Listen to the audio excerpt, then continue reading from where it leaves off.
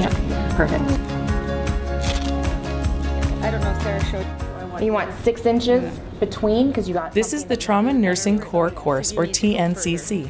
It's a 2-day event in Banff organized by the University of Calgary Office of Continuing Medical Education and Professional Development. And then you keep that tension on it, and then you move them around on your clips. TNCC is widely recognized by hospitals and trauma centers all over the world.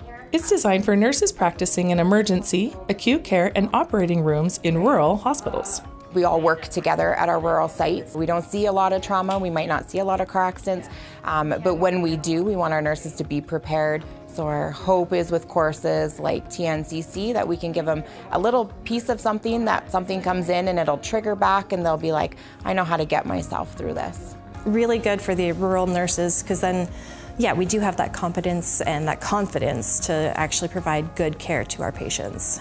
The Rural Health Professions Action Plan, RhPAP, endeavours to make continuing professional development affordable for rural health professionals. RhPAP provided bursaries to fund the full course fee for each of the 6 rural Alberta nurses attending TNCC. That was huge. So this course has been one of the ones that I've been wanting to take, but it is expensive to take. I've been a nurse for 5 years. I've been trying to take this course for at least the last 3.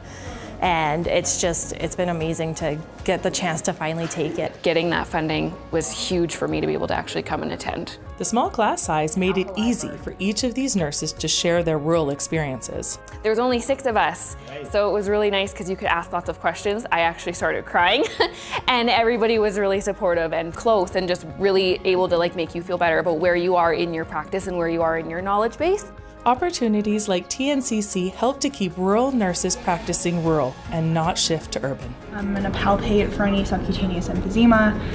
If we can continue to support our staff working rurally to feel like they have the abilities to take care of patients who come in acutely unwell, then they'll stay.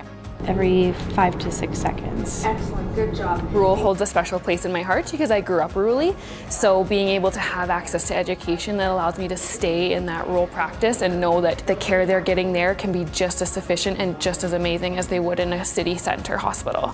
Tube in place and make sure that I mark at the teeth where my tube is. The RhPAP is a fantastic program to be able to offer these kind of opportunities for rural nursing.